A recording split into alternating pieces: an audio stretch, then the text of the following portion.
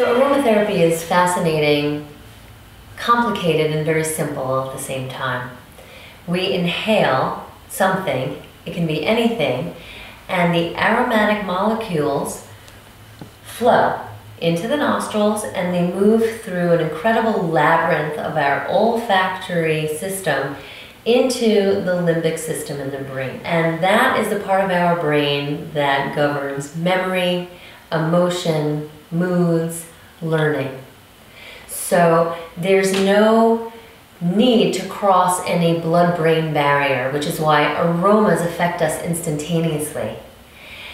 And the beauty of that is our bodies are so wise. They know what to do. So an aromatic molecule moves into the brain instantaneously, and our body's innate intelligence will know what to do with this aroma, whether to sedate the body or perform another task like energize or to balance in some way. So we don't have to know what to do in our minds, and we don't really even need to know what exactly we're smelling.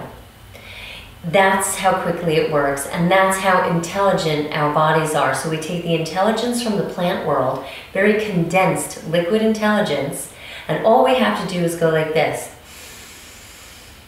And once we inhale that, that information moves into our brain immediately, affects our nervous system immediately, and performs a task that it needs to perform without us even having to know what it is.